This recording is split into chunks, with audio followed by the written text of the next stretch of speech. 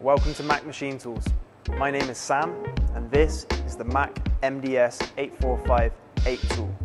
And today I'm going to show you how to program this part using the Dynapath Conversational editor. Okay everybody, we're now inside the Dynapath Conversational editor. You can see the DXF file on the screen there. This can be imported or you can construct it on the control. We have the full editor on board. And now it's just as simple as me selecting the lines I wish to machine and choosing the correct event for the feature I want. You can see I've gone into the tool table here to select the 6mm end mill, tool number 1, and we're going to use that to cut the perimeter of this part. I will go down the list of text fields here, selecting the correct compensation. My approach height, my start depth, my end depth, my incremental depths. We'll bring those up to 1mm. I don't require a lead in or lead out for this. We're plunging straight. We're going to keep the tool down in between passes. We don't need to allow any extra material on the part, and our speeds and feeds there were fine. So now I'm previewing the toolpath and I can see it's doing exactly what I expect it to. 10 lines there to represent the 10 incremental moves down to reach a final depth of -10mm. Now what I'm doing is I'm selecting the 4 7.5mm holes. Now I can helically machine these with my 6mm end mill, so that's why I've chosen a helical event. You can see the helix in the top. This event also will support thread milling, but for now it's a simple helix milling routine. Spec this to suit 10mm depth. We're going to do 1mm incremental depths. So for every 360 degrees the helix rotates, the tool will move down by 1mm. I'm upping the spindle speed because we're in a small hole here, and I'm going to drop that feed rate slightly as well. We're going to dry cut this whole part in aluminium. So let's save that. We can preview it as well, and we'll see our helical paths there and the connecting tool paths in between. So that looks great. Moving on, I'm going to add the hole sequence for the 4 5.5mm holes in the center of this part.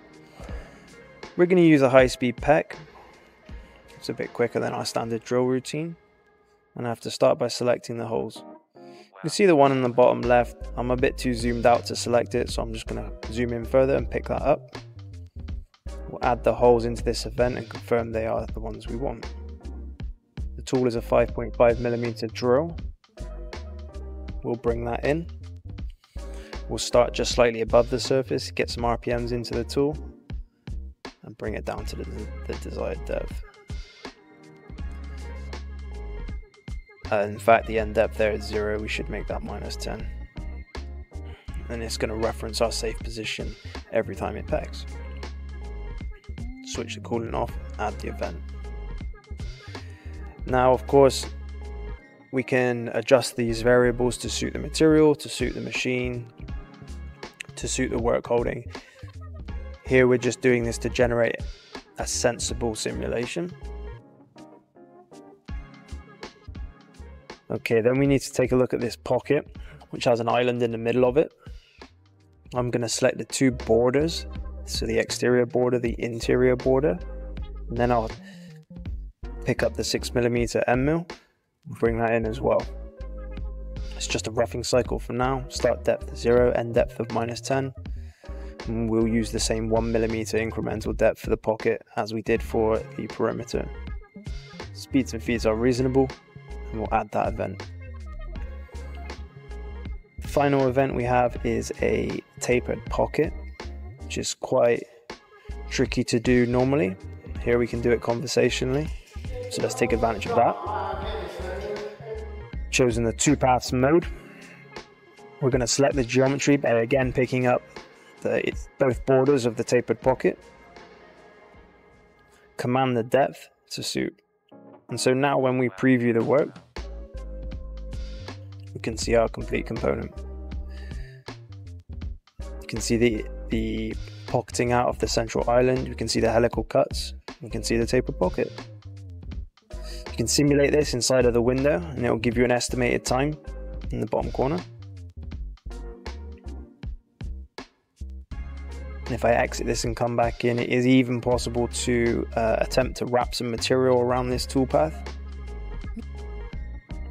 Simulate the cutting process. And as it machines, you should be able to see the material start to be removed as you would expect in real life. This is all on board, on the control. You can simulate it stood there. Everything so far looks good. So now we jump to the machine.